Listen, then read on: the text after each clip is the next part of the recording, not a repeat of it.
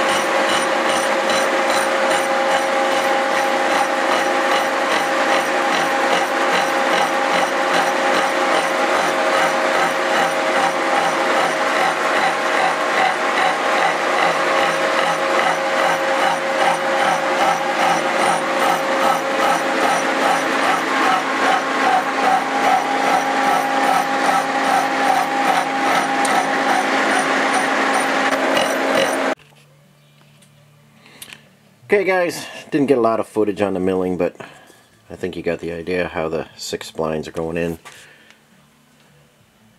There are the axles. There is the original 6 spline. There's another one up there.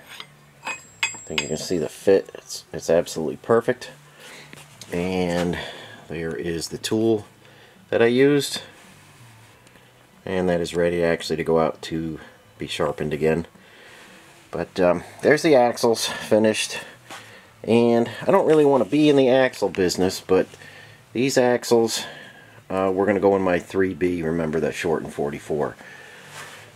But I did adjust the size of them, and these are headed overseas, I think somewhere in the Netherlands or Belgium or something like that. This guy's been following my channel, did the exact same thing as I did, was having trouble getting axles, and his measurements weren't far off from mine, and he wanted the exact axles I was building. And he is absolutely ready to start driving his Jeep, so these are getting boxed up and shipped out to, I think, Belgium or something. I'm not sure. I'm waiting on the address. And he's going to handle the heat treating and stuff over there. They're 4340. And I'm going to make another set of axles for the 3B. Like I say, I don't want to be in the axle business, but I'm just trying to help this guy out. And you know, axle material can be a lot of different things. You know, if you're not drag racing or off-roading, you know, severe situation, you could basically use anything. Stock axles are made out of like this guy here. That was either 1039 or 1050, you know, back in the day. 1045 is okay, 4140 is fine, 4130. You can make them out of anything you want. Heat treating is different on all of them, and you know, you can go down a rabbit hole if you want to go down a rabbit hole on axle material. But 4340 is good for front axles because it's got a better twisting load, not so much a bending load. You might use 1541 for a rear axle where there's going to be bending. Like I say, there's a whole lot of different stuff to know about axles, axle shafts, everything. But these are going to get boxed up pretty quick and shipped out. And if anybody's interested, I'll show you again the setup to do the 19 spline and the 6 spline, because yeah, I'm going to make another set of axles. So that's all I have for you today. Thanks for watching. Hope you enjoyed this kind of stuff. Catch you on the next one.